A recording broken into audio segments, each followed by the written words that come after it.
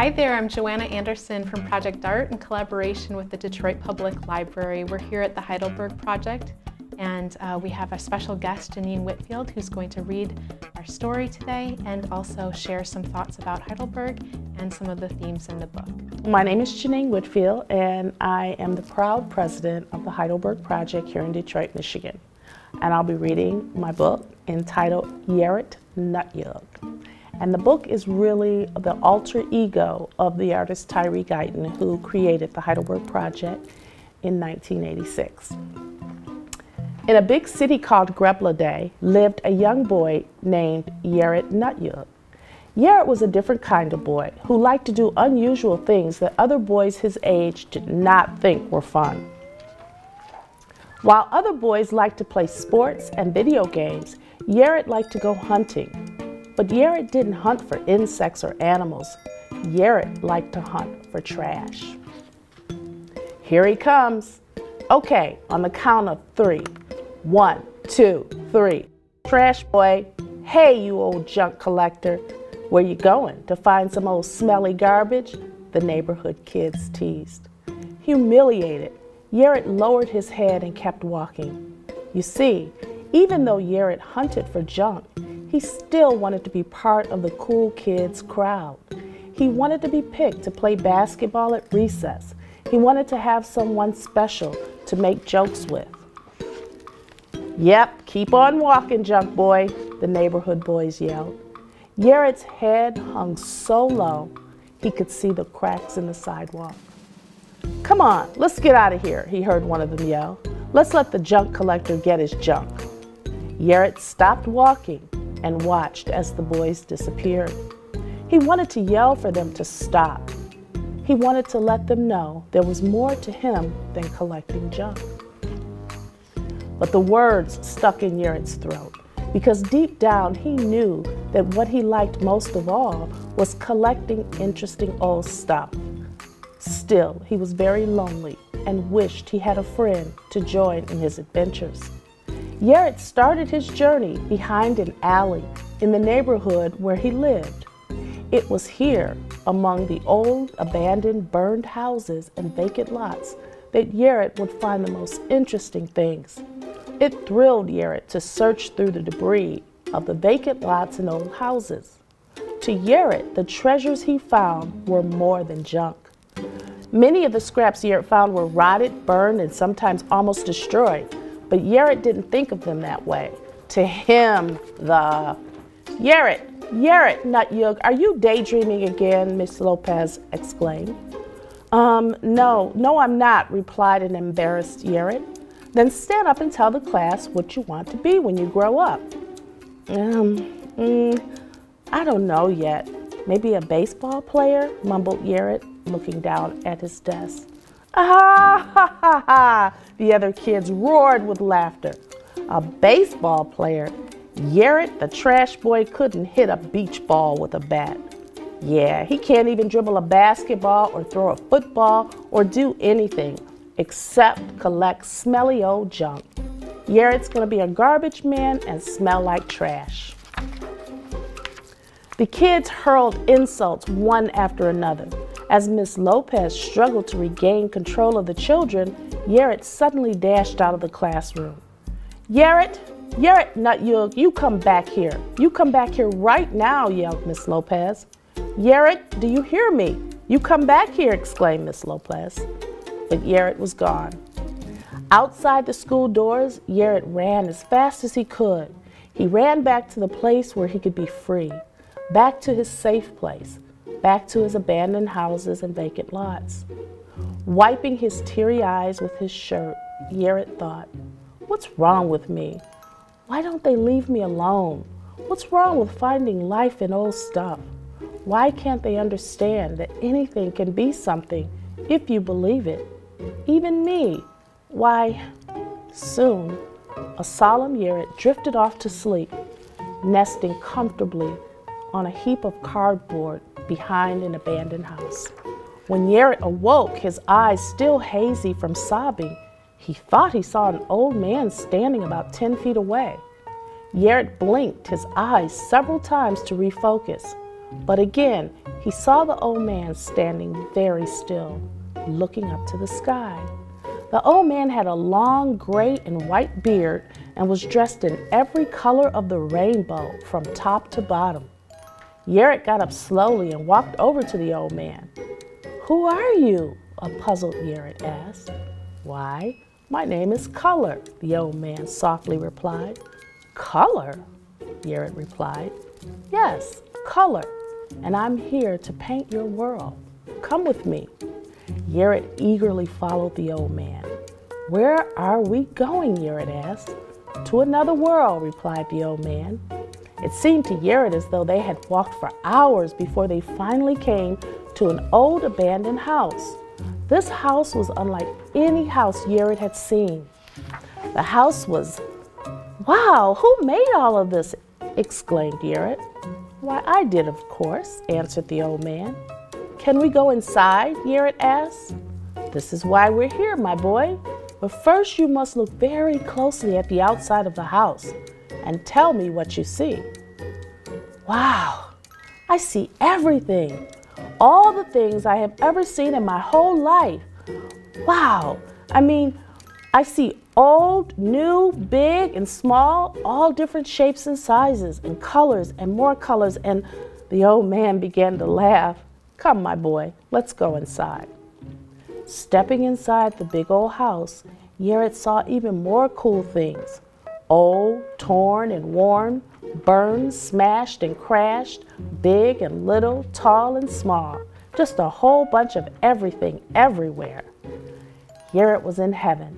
He hurriedly explored everything. It was as if his hands were on fire. He began to maneuver his discoveries by moving them around, stacking them, taking them apart, and putting them back together in different ways. He discovered an old can of paint. Soon, Yeret began pouring paint over the objects and moving the objects in the paint as if they were dancing. He found more things, more paint, more dancing. The objects came alive, and soon the whole room was a colorful explosion. Yeret began to laugh wildly, covering himself in paint from head to toe. "Come, my son, it's time to go." "I don't want to go," replied Yeret. "I don't ever want to leave this place. I love it here. It's magical. I want to live here and paint."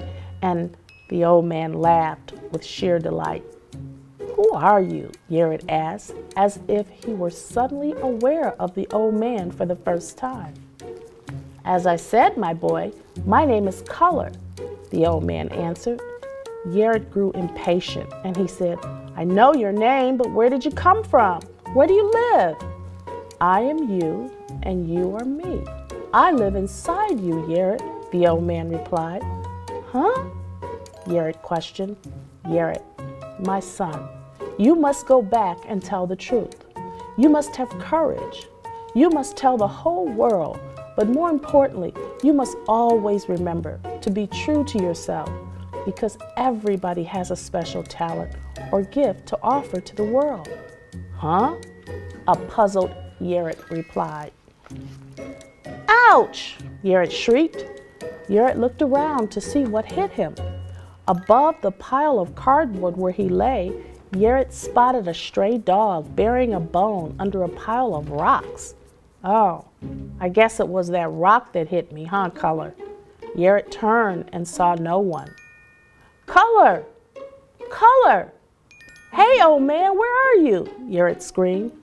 There was no answer. Yeret stood up and looked around. He wondered what had happened to the old man, his friend, someone who understood him. Where was Color? What's going on? Was it a dream? Yeret played it over and over in his head as he walked home. The boat on the outside of the house, the swirls of paint, Color's coat, his beard, his laugh. Yeret was saddened by the loss of his friend. Some friend. He wasn't even real, Yeret grumbled. Up ahead, Yeret spotted an old beat-up paint can.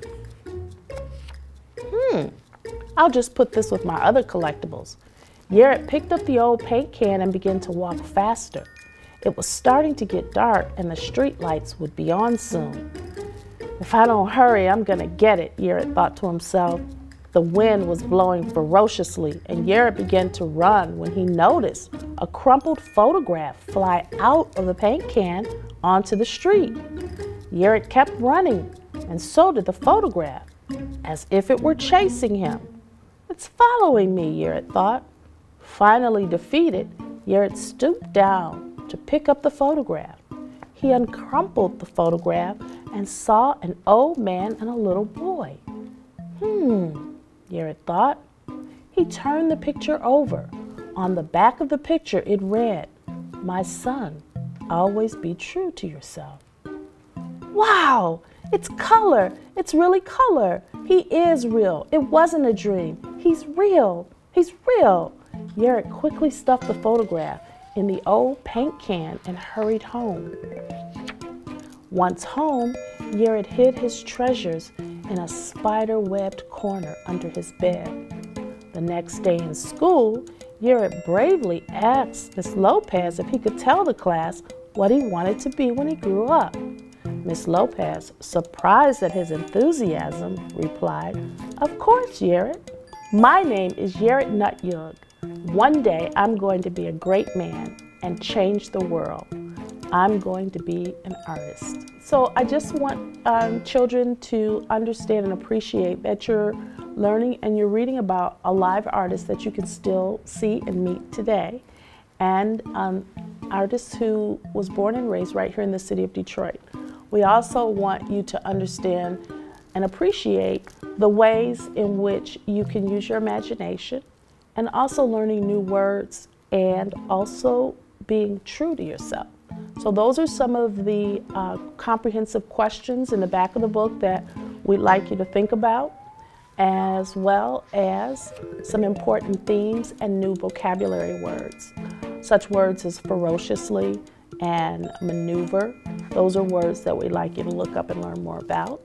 And some of the important themes that we want you to think about are bullying, friendship, self-acceptance, and empowerment. And then we want you to look up Tyree Guyton and see what you can learn about the man today. Hi there, I'm Joanna Anderson and I'm with ProjectArt in collaboration with the Detroit Public Library. We're here at the Heidelberg Project with Jenenne Whitfield, and she's have a fabulous book here that we've read, and we're going to ask her a couple questions about Heidelberg and about the book that's just been published. Thanks so much for taking the time to be with us. I wonder if I could ask you a couple questions about the book and also about Heidelberg in general. And we have had a wonderful opportunity to speak with our students throughout the library system with ProjectArt, and many of which have seen Heidelberg and come many times. And we're excited to ask you some questions and have the opportunity to see some responses from you. So very good. I'm excited to share. Great. Thank you so much. First and foremost, we had a question from a young student wondering, where did all this stuff from Heidelberg come from? Oh my gosh. Well, actually, the work or the assemblages or elements of the canvas come from cleaning up the city of Detroit, most of them. So the artist basically just collected the refuge and the debris that he found within the community, and he used it and reconstructed art pieces from the debris. But also we receive things, because the project is so well known now, we receive different additions or different elements or relics from people from all over the world. Wonderful. And is it finished? Is it ever changing? It's never finished. The Heidelberg Project is like an evolution. But there was a point in time, we're 35 years old. So there was a point in time where, you know, we've had pauses, we've had demolitions, we've had fires, but it is like a baton passing. In other words, we're looking at the next generation of young Tyree Guytons now, which is kind of how the book came about. So we see the Heidelberg Project really as just a living art museum that's always changing and always evolving. Wonderful. I wondered if you could let us know when the artist started his sculpture, when he started his collecting, and from those collections, when he started to really see it as art and his passion there. Well, actually, some of those elements are already in the book, where it was his grandfather that gave him a paintbrush at the age of 9. And he said it was like his hand was on fire, and he knew he wanted to be an artist. Although he tried to do other things, like he was a firefighter, and he also was in the military, and then he ended up working for Ford Motor Company. But he never forgot that paintbrush in his hand at the age of 9. So it was in 1986 where he was looking outside of his home, and there was an abandoned house. And that's where it began. He began by cleaning up the lots in that abandoned house in his community. And one house became 2, became 3 giant art sculptures, and that became known as the Heidelberg Project.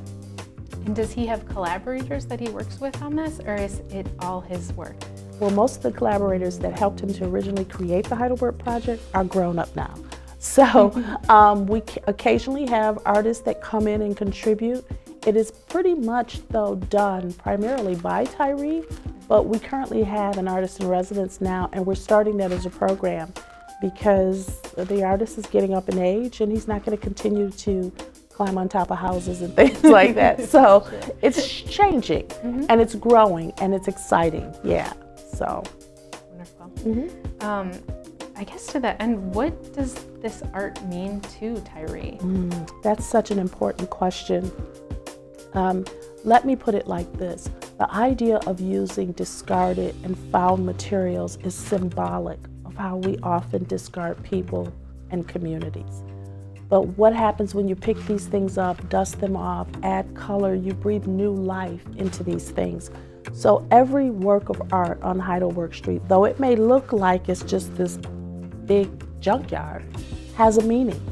And I'll give you a couple of ideas. There is a work of art where shoes are hanging from the tree. And the artist's grandfather helped him to originally create the Heidelberg Project. And he asked about lynchings in the South. And he asked him if he could see the people. Well, his grandfather recalled lynchings in the South, and Tyree asked him if he could see the people. And he said he could see the souls. So the bottom of our shoes are called souls. But that's the history. The more upbeat side of that is that we're lifting up the soul of the community through this work. And that's why it's so important for children, because they learn about symbolism and they learn how you use one thing to help give meaning, artists, to give meaning to something. It's very, very educational in that way. And what do you think, you touched on it a little bit just then, but what do you think the impact of this art has made on this neighborhood and in Detroit in general over the last 3 decades? Oh my gosh, listen, there are about 195 countries in the world. We have signatures from visitors from over 144 countries. We became the 3rd most visited cultural destination in the city of Detroit. And that was without the benefit of government funding or real support, because it was so different. But the impact is felt around the world, where we've had people do projects based on Tyree's theories in places like Pakistan, I don't even know if I can say it, in France, and places all over the world. Unfortunately, it has been in Detroit where we've had the most difficulty with acceptance. But that recently changed just in 2021, where we got a Lifetime Achievement Award issued through the mayor and the Department of Cultural Affairs in the city of Detroit. So what you're really looking at, though, is true innovation. And I think that what we're trying to do is use art as a way to change a neighborhood that has historically been discarded. If I could mention the book a little bit, Yeret is really focused and trying to overcome some of these bullies that he is faced with. Yes. And I wonder, beyond that, if there's been resistance to the art that's been shown for decades out there on the Heidelberg Street. And I can see them as sort of potential bullies in a way. How have you reacted? How's the Heidelberg reacted to that? That's very powerful, because absolutely. The Heidelberg Project has been the subject of heated debate, controversy, political potato. I mean, all of that. From neighbors who didn't understand why he would use trash. You can understand that that would make them feel like maybe he's mocking them. But instead, it was to cast an international spotlight on the neglect of a neighborhood and a community. So overcoming those things really are, the artist has kind of taught us that you have to stand for something. And even though it might get hard and get tough, or we have to use this example, when you're washing clothes in a washing machine, the process to get those clothes clean is called agitate. So that's what we would call a metaphor for when things get tough. You just have to stand. You have to stand and walk through it because it helps you to grow as a person. And that's what I think the message of what Heidelberg is sharing with not only children but adults too, because a lot of times they need the message more than the children. Mm-hmm. Could you speak a little bit to the relationship between our main character in the book and the artist? Yeah, this is, when I first met Tyree Guyton 28 years ago, he told me some stories that were fascinating. They were so fascinating that I began to record them. And a lot of the stories had to do with him as a young child, when his grandfather put that paintbrush in his hand, and what it felt like for him to want to do something that was diametrically opposed to what young boys were doing at that time. So I think that the relationship is telling the story of his adventures, because this is one of 3 books that'll come out. I'm gonna do a trilogy because I've got to talk about when he built a clubhouse, and his clubhouse was made from old found materials, and so it just is really bringing his voice as a child that moved him to this international artist today, bringing that voice to life for young people so that they can muster up their courage, so that they can understand that when you walk through life, sometimes you have challenges. That's why we have problems to solve, not to run away from. So all of those really powerful messages are contained in his life growing up, and that's what I was hoping to capture in the books, or in this book and the books to come. We're excited for those to be released, certainly. I have a question from one of our young artists who says, what made you make this book and how were you feeling when you made it? That's another good question. Let me just say to you that when I wrote my first poem when I was 18, and then I wrote my next 275 after I met Tyree Guyton. And what he says is that there's an artist in every one of us. So he helped me to tap into my own creativity. I write, I like writing, I write on a more scholarly level, but there's a kid in me. And there's this wonderful, exciting example or demonstration that the artist performed with me when he asked me if I would help him. And I said no, because I don't understand what you're doing. And so he blindfolded me and he gave me paint and crayons and markers and sat me on the floor and gave me a piece of paper and said, now paint what you see. Well, I couldn't see. And it was such a type of freedom from that, because I was not inhibited. And that's a powerful message. And so it awakens something. That's the power of art, is that it can awaken the artist in every one of us. And I think a lot of us go through life doing things that we think we're supposed to do, but when you're doing something that inspires you, it's timeless. What do you hope, you mentioned it a little bit earlier, but I wonder if you could talk a little bit more about what you hope that young readers across Detroit and beyond would take away from this book. Yeah, there's a lot of themes. You know, I see Heidelberg as a microcosm for the whole world. It's just loaded with thoughts and ideas about how we are, who we are, humanity. And I think in raising children today in a world that's kind of gone mad, we really got to dig a little deeper, and we can't just be surface anymore. So we want to bring out ideas of what it feels like to be humiliated. We want to help children to channel that energy in a positive way. So it's not just what's on the surface. For Heidelberg, what's on the surface should cause you to ask questions that make you dig deeper. surprisingly, kids were the biggest champion of Heidelberg. It's like a big old playground, right? Mm-hmm. And so we really hope to bring out that kind of thought process and energy with young people. It's not just a story, it's your story. Somewhere you're going to find yourself in this book. Yeah. One of our 7-year-old young readers and artists says, quote, "I think that it was really sweet and wise when Color taught Yeret, don't care what other people say and follow your dreams. I wonder, what advice would you give to youth who are feeling like they are going through some struggles and trying to fit in, and also trying to find what their special talents and their special gifts are to give to the world?" Now, that's a loaded question. That's a 7-year-old? That's a 7-year-old. Well, that is loaded. Well, and it would take a lot of time, not really, to answer that question, but let me just say that going back to some of the themes with Heidelberg, what the artist did with the big Dotty Waddy house was that he called that house the New White House. That's really the title of it. And the idea is visually, it's in a way where all people should be or could be able to relate to the White House. The messages that we send sometimes can set tones that make people feel a certain way.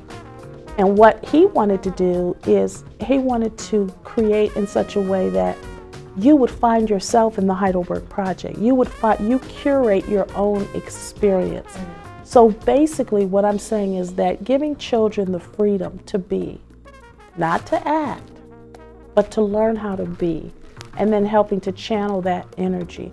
So if a young person is saying like, I'm being bullied, or feeling like someone is, that they don't have the courage to step up or be courageous, for example, those feelings come from a process of talking through these concepts and ideas, encouraging people and young people to express themselves, whether it's through art or through conversation. Those are all mechanisms, and that's what we're interested in. So it's a process. It's a process through visualization, it's a process through conversation, but it really is going inside the individual and teaching kids how to be as opposed to how to act. I think in ProjectArt we are constantly trying to give students the tools to be creative and show that they have all that power within themselves already. They just let it out and find that place. And we can't always stand in judgment of it, because there's a lot of influences right now and a lot of confusion for young people. We're really committed to young people through this work with the Heidelberg Project. In closing, I want to thank Jenenne Whitfield for taking the time to write this amazing book and to share some thoughts about Heidelberg and some of the wonderful themes that we found throughout the book. We are certainly grateful for her time and this experience. Thank you.